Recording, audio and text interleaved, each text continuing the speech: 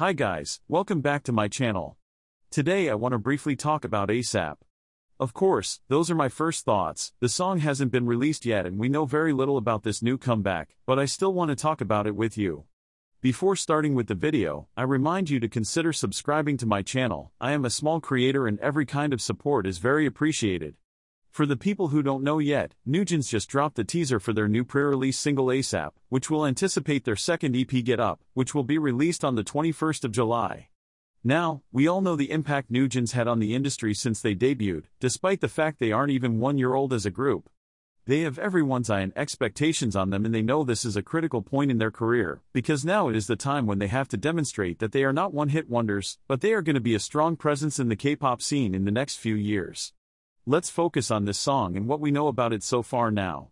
First of all, I am shocked about how good the art direction of their agency Adore is. The whole aesthetic of the teaser was so captivating and I am shocked because it seems like they changed their concept. We went from a Y2K vibe to a fairy tale/fantasy world vibe.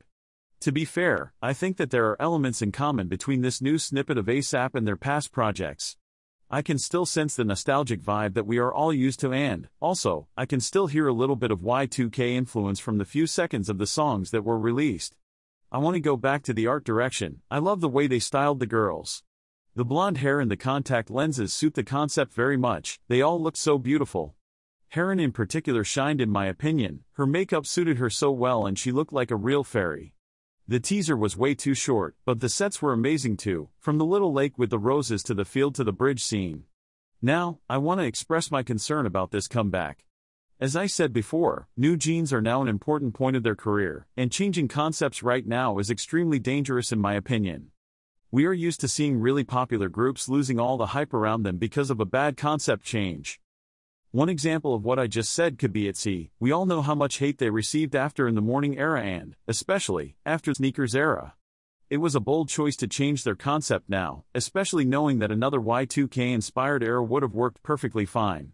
But I also appreciated that they didn't go for the safest option. In my opinion, one reason I think they decided to give up their Y2K concept, at least for this pre-release, is because, as I said in one of my previous videos, they feared the oversaturation of the concept.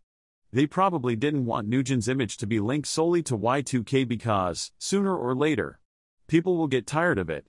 When a group is known just for one concept, and people get sick of it, then the group loses popularity. An example of this is Twice. They became famous for cutesy songs and, as soon as they went for more mature songs, a chunk of their audience decided to leave the fandom. In general, I am really excited for this comeback. I am looking forward to listening to the song and hope Newjeans can manage this concept shift successfully. Let me know what you think about this comeback in the comments and consider subscribing. I am a small channel and every kind of support is appreciated. Bye bye.